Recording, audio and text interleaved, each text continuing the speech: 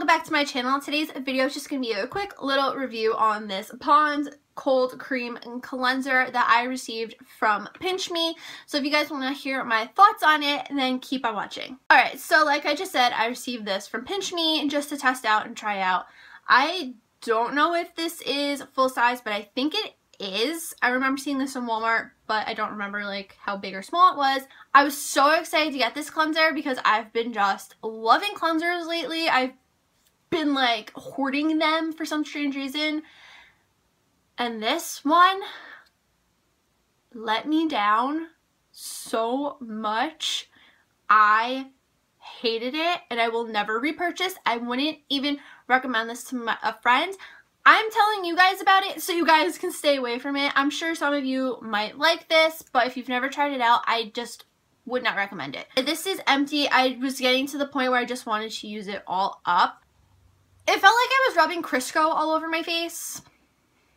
You know, like hardened up fat that you use to make food. They use it at fairs. That's what it felt like.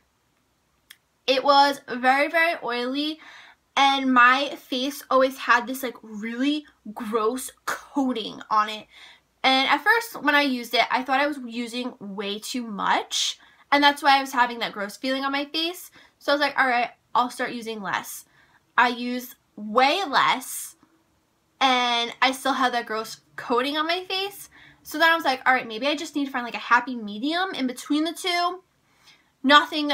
I always had this gross coating. I would use this before I would shower to just wash off all my makeup, and then I would scrub my face really good in my shower because I have like an exfoliating sponge in there, and nothing helped it. I'm not even kidding. I always just had this like gross oily feeling on my skin, and I always use this like to the directions. Like I took my last look, I massaged a light layer on my face, melted it away with a damp cloth, like all of that.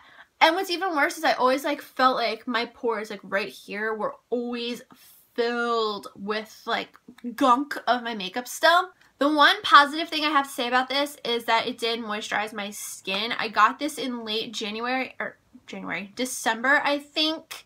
I did an unboxing on my during VLOGMAS, so if you guys want to check that out, you can. In December, like that's normally when my skin is the driest.